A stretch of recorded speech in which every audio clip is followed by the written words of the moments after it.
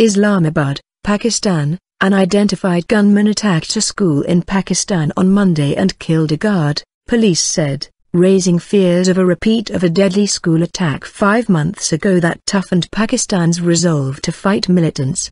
Police said all teachers and children at the high school for boys were safe after the gunman killed the guard in the central town of Dera Ghazi Khan, 500 kilometers, 300 miles, southwest of Islamabad.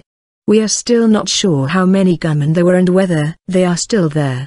The police are searching, District Police Officer Rehmat Ullah Khan Niazi told Reuters.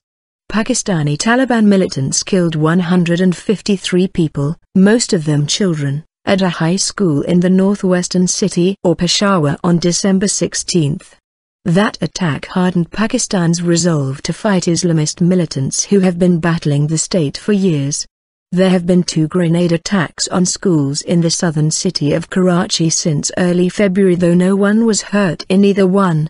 There have been 2 grenade attacks on schools in the southern city of Karachi since early February, though no one was hurt in either one.